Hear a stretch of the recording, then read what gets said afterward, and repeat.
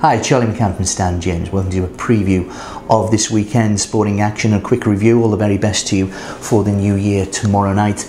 By the way, let's hope that we all have a prosperous and successful 2010. Quick reflection, what we put up over the Christmas period. First of all, we put up the test matches. Hope you were wrong. Jack Callis, we put up top batsman at 9-2 for South Africa into 7-4. We put up Graham Swan at 9-2 into 4-6 to be top England bowler. And we also put up England at 9-2 to win the series. They are now 8-11. We've got prices at Stan James. We are betting on the third test at Cape Town. They've got a very good record, South Africa, in Cape Town for the third test. 13-8 South Africa, 7-4 to draw, 15-8 England. The dart, we did put up the 9 dart, and we said there would be a 9 dart. I just think I thought it was 7-4. If you remember, I thought Taylor himself was a 7-4 shot. As it turned out, it was Barney who got back to back now.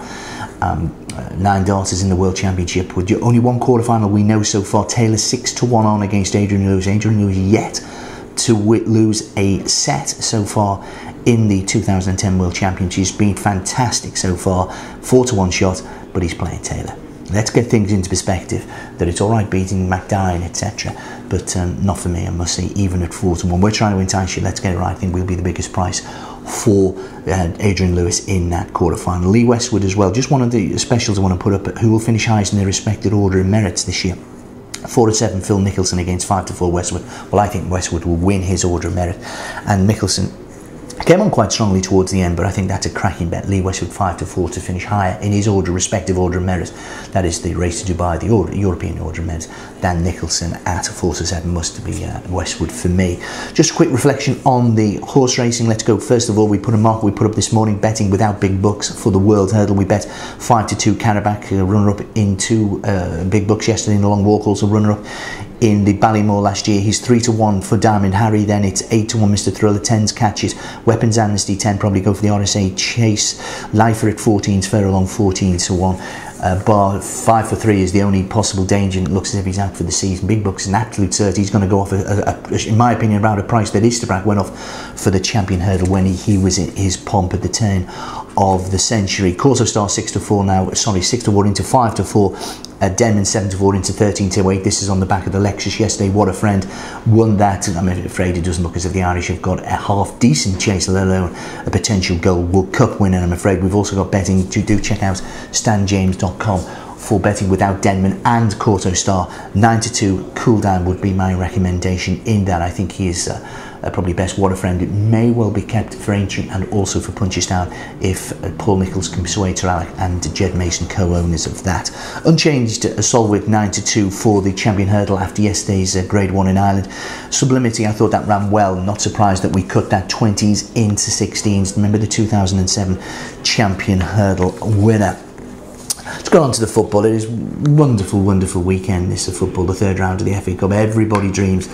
As an Evertonian, it was Wembley for me last year, but for Everton. But we were put in our place by Chelsea, and that's probably the place to start with. Chelsea 4-1, 9-2 for Manchester United, 6 Liverpool, and 7 Arsenal. It's 10-1 Bath, so it's 10-1 anyone bar the big four. And I think we found out at Villa Park last night that Aston Villa are pretenders. I'm afraid to say that's all they are to that crown of being in the big four. Whether Manchester City and Spurs, that's different. What a game that will be in around about 12 days time when Spurs go to Anfield.